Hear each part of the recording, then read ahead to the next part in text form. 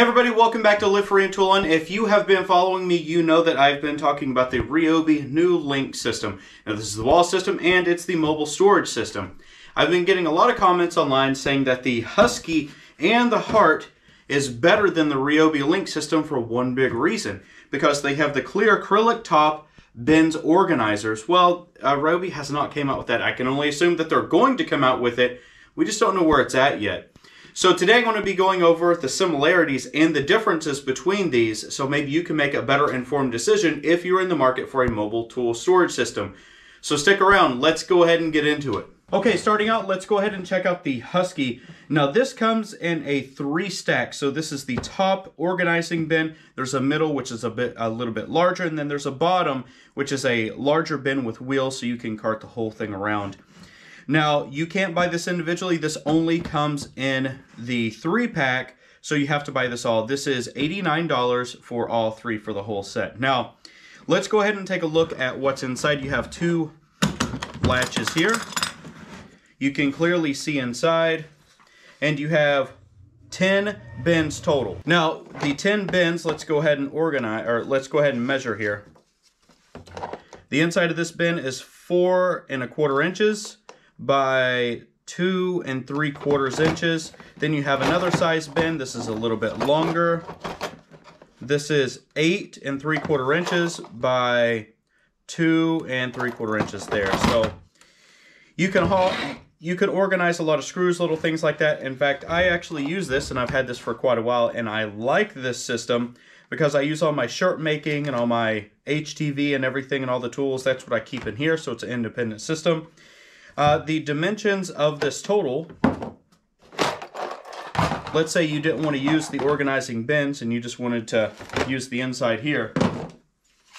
This is 18.5 inches by 9.5 inches.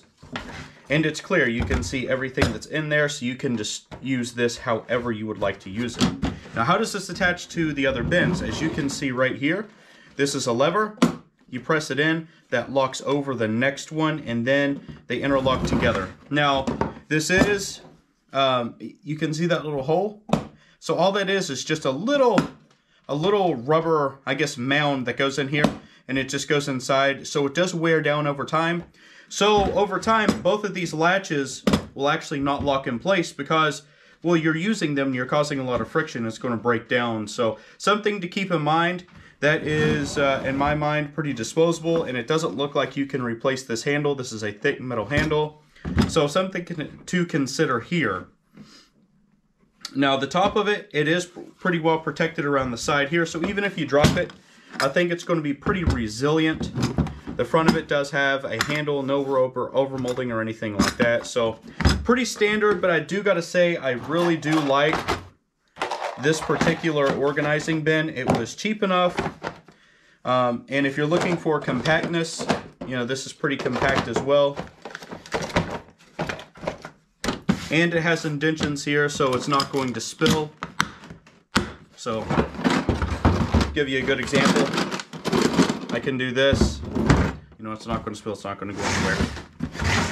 So there's your overview of this. Let's move on to the Hart. Okay, so visually looking at the Hart, this is pretty appealing. I think that the design of this, the colors of it, it really does pop. You can see inside well. Even on the outside here, it has the little designs in the acrylic.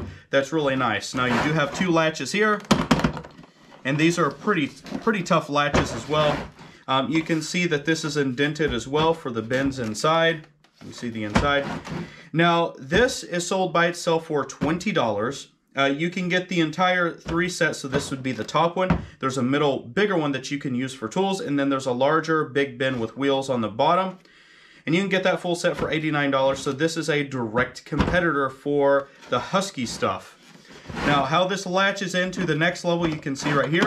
These click in, and they click out, but if you look, there's little divots, kind of like where the little mounds are, so that is friction based, but that will wear out over time.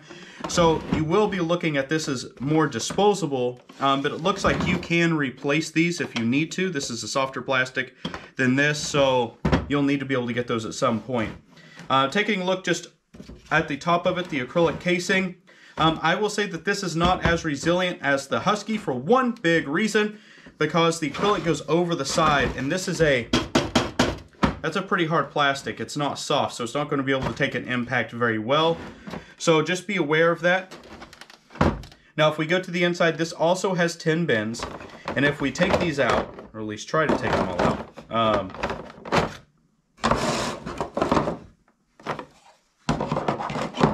you can see this is a pretty big area, but it does have a divider, which limits, if you want to put bigger tools in here, what you can actually put in here. Now, this is more of a pencil holder, which is pretty nice, but let's take a measurement of these bins. So this is 3 3/4 inches long by 3 1/4 inches wide. You do have another big bin here. Let's take a look at this. This is 8 inches long by 3 1/4 inches wide. So you can see what that is. Now the actual area inside, what's your clear distance? This is 8 1/4 inches for the inside, and it is 11 inches in depth. So that's what you can see from these. Now, that's a pretty huge direct competitor to Husky. I think the Husky's got the edge though, because it can become a larger area in the middle, which is pretty nice. But if you close this, the middle, it actually doesn't go all the way to the top, so you would have things like little stuff going from each side. But if you put the bins in,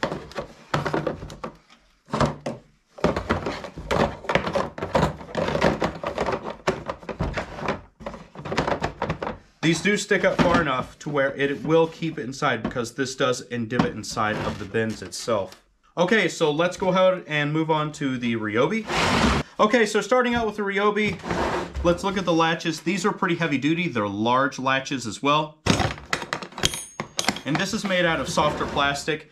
Now I'm going to go ahead and get the obvious out of the way. This is much larger than the other two competitors that we're talking about. And the latching system for this, as you can see, this is not a friction-based mounting system as you would, that's going to wear and tear. This is a mechanical fastening system.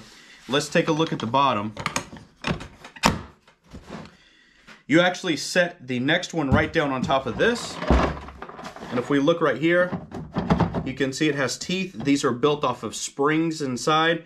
That goes around the links themselves, locks in place. This is not something that's going to wear out the same. So you're not going to have to worry about, wear and tear on side of that.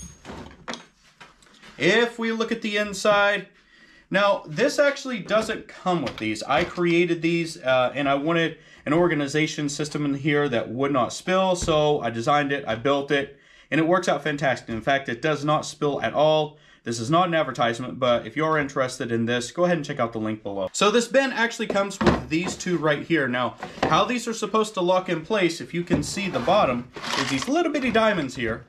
And on the bottom, you got little triangles, and they're supposed to lock in place, and when you close it, it's supposed to lock them down. That does not happen. They do move. There's a lot of flexibility in this.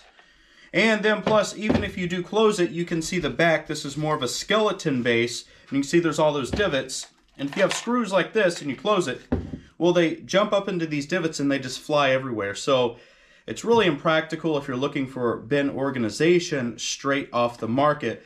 But I don't think that's what Ryobi was actually looking for, because this is quite a bit bigger and it's got some more depth on it too. So with that being said, let's take some measurements of the inside.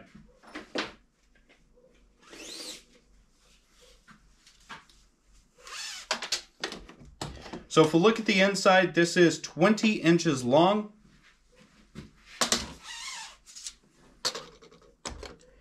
And it's 14 1/4 inches wide, and it's clear inside, so you have a lot of room for tool storage and things like that.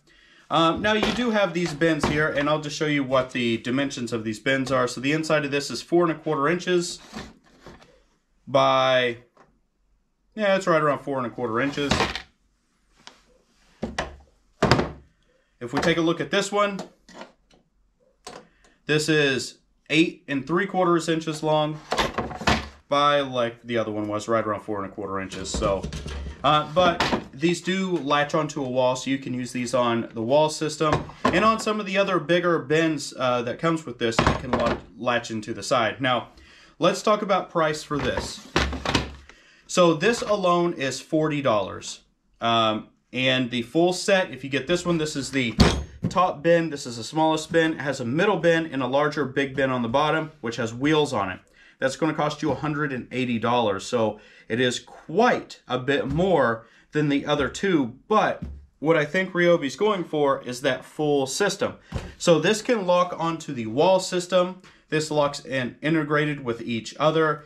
This does a bit more, and the resiliency of this, the plastics are a lot better. They're a little bit more malleable. So if you drop it, it's not going to break the same. Now, I can only imagine they're going to come out with the acrylic tops in the organizer. We just haven't seen it yet. So it would be really nice to see what that looks like. Now, what I would like to see, Ryobi, if you're listening, is that we keep the rubber outside, and then you do an insert somehow on the inside, and then we could see everything. So maybe you just lock on the outside, you keep this for the organizer bins on the inside. That allows you to keep that protection on the outside and still be able to use the inside as well to see what you actually have and to keep your bins down. Now, another feature of this does have a rubber gasket right here because this is IP rated, so that's really going to help people for water resistance. The other two bins do not have any gaskets, so you're not really going to have any water, resistance on those. It's going to collect water and it's going to get inside. In fact, the top of this is actually designed, you can see right here, to shed the water. So if this gets water, it's going to shoot it off, and it's graded that way as well. So overall, what do I think about the differences between these three? Well, I think that the Husky and the Hart, they're in a league of their own, which they're directly competitors to each other.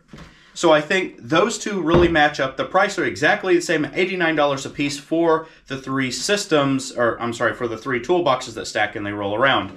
So I think these two deserve to be in the same category. Now, if we look at the Ryobi Link system, this is a different category. The size is much larger, it's much more rugged, it has water resistance. So I think they're targeting the semi-professional, moving into professional, and even professionals, and some of the more serious homeowners or house flippers. You're going to haul a lot more, you're going to do a lot more with Ryobi. With that being said, I really think they should have an organization system. And I hope that they get those bins and they get that out pretty soon because people really want it. Otherwise, you're going to leave people like me to try and design certain solutions to help people out until that time actually comes. But I hope that this gave you all a little bit of an overview and maybe some of the differences, because there are big differences. You're not going to be able to store as much in the Husky or the Hart as you would be able to store in the Ryobi. That size is just a huge thing. So if you think you're going to haul, a couple big drills in here with some screws and stuff like that, yeah, that's not going to happen. You really need to have the link system in order to do that. But if you're looking for organization just to keep your screws and stuff in and to keep them separated, well, you really should look at this. But if you're looking at hauling tools at the same time, this is not going to work for you unless you're going to do ones and twosies. But if you're going to do that volume, yeah, it's just not there. So anyways, I hope that this helped you. If it did, please hit that like button. Don't forget to subscribe, and I hope to see you in the next video. Take care, everybody.